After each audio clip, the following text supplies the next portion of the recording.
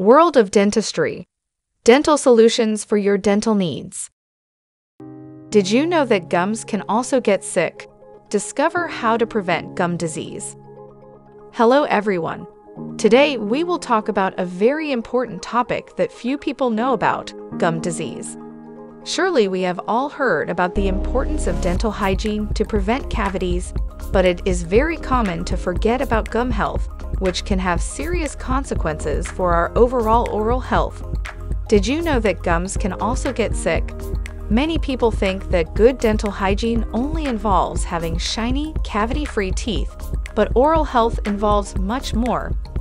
When gums become diseased, progressive alterations occur that have several stages. Teeth have a visible part, crown, and an invisible part, root. The roots of the teeth are submerged in areas of the upper and lower jawbones called alveolar ridges. These ridges are covered by a soft pink tissue called the gums. When the gums become sick and inflamed, the tissues that support the tooth are affected in general, and this can cause several problems, including tooth loss. But what causes gum disease? Although there are several factors that can contribute to developing gum disease, the main cause of these is bacterial plaque, both soft and calcified. Bacterial plaque is a layer of organized food and bacteria that adheres to the teeth and remains there for a prolonged period. When the body detects dirt on the dental surface, it initiates a defense mechanism against the bacteria, causing inflammation of the gums. There are two types of bacterial plaque: soft plaque, which forms recently and can be removed with a brush and floss, and calcified or tartar plaque, which forms when soft bacterial plaque is not removed in time and hardens on the teeth. To remove this plaque, specialized instruments and equipment for use in the dental office are required.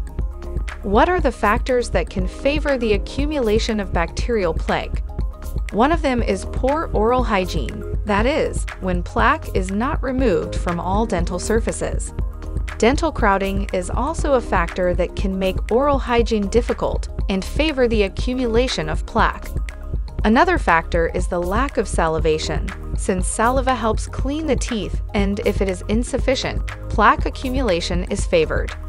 Other factors that can cause gum disease include hormonal changes, smoking, consumption of certain medications, immune system diseases, genetic predisposition, advanced age, tooth loss, and bruxism.